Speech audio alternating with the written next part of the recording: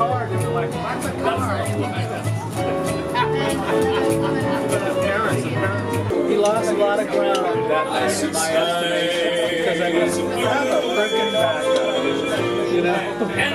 Even if it's just like a number force or something.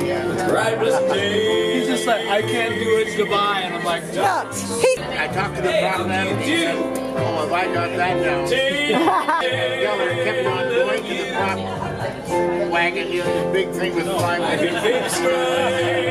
Trying to look inside, and I couldn't get there. Yeah. That's the time that Geller had to just not do anything. that's what I mean. Carson called me right after the show. Yeah. He said, you should have seen the comic off of him going down onto the floor to pick up his shoelaces, trying to look inside, anything to try to look inside, and Shippy going crazy, his assistant, going absolutely crazy, trying to get in there and trying to talk to him. So we just want to make sure the props are the right props. And oh no, they're the right props.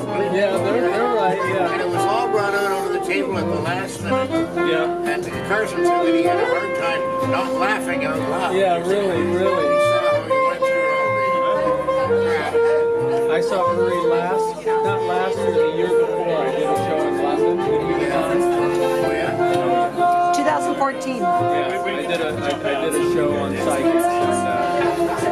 And, here he comes down the hall into the green room, and I'm like, oh no! Oh, my favorite skeptic. Yeah. Oh, I gotta tell you one.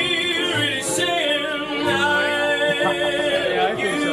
I was on some side of this show. It was a TV show, an interview show with oh God. Ethel Merman.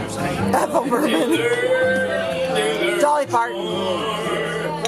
Someone. Actor. Yeah. Let's see. Let me see if I can. Vincent Price. Oh yeah. Okay. Thank you. We were on the show, this interview show, and as we're walking down the hall, I said, "You mentioned Raymond Hahn. I'm a good friend of his." And he said, "You know Raymond Hahn?" I said, "Yes." He said, "Oh, do you know his number?" I said, "Yeah. Would you like to have it?" Sure. So we walked into the green room, and there was a little table so big like that. I walked over and I hear a big voice behind me saying, "Oh my God!" And he said, "Two monsters planning the end of the world."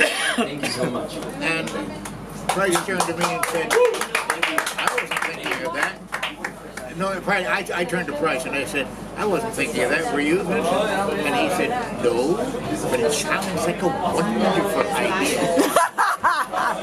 That's a pretty good imitation of him, too.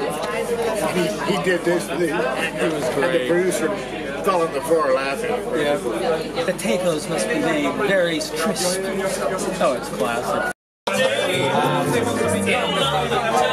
he's about 5 years old, and Blackstone and he says to his kid, "Hey, give me your hat." He takes it off his kid's head, and he throws it out the window, right? And then he goes, and he reaches outside and brings it, puts it on the kid's head, and the kid goes,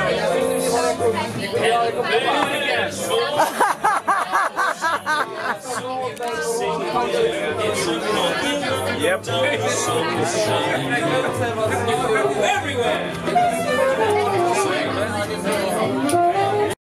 Is it the one you have to... no, I did not know that. I didn't see that before. What is it? There is the spring, and there is the ring. Right? You can see that the ring is on the spring, it's on the middle of the spring, right? Yep. So the idea is to take the ring off the spring over the end. You can't take it off the middle, okay? So I know it looks really simple, and this is, I love to do this for children because they see it and they say, there's no way I can do this.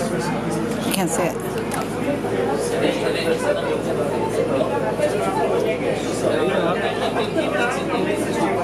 See? Okay, so who would like to try this? Uh-oh. Well, yeah, somebody else has to do it, otherwise... Okay. Straight off the end.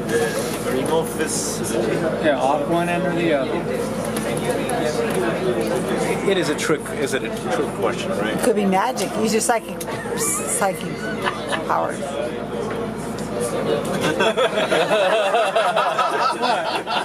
Hand is quicker than the eye.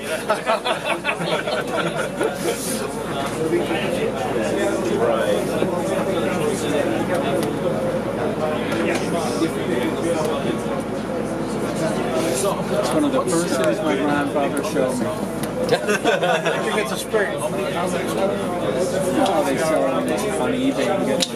Oh, you got it. It's very good. Did you see what the seal is? No. Good, then it doesn't matter. Give me that. No, eventually you'll get it. But the idea is to place a ring back on the spring. Right in the middle. Okay. See it right there? I see it. Would you like to try, sir? All you have to do is just slide it off the end. Yeah. That's it. You got it. So we're not taking on live Jim. Half an hour. Thank you for encouraging. It's the simple stuff. The simple stuff that works on skeptics. Don't get technical. Here, I'll do it with my finger. And I want everybody to watch because I'll do it really slow. All right. And this is the key. Slow and easy.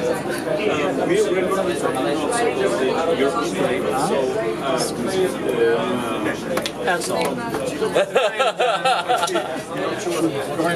Little wire puzzles. That's how he babysat me. He said, here.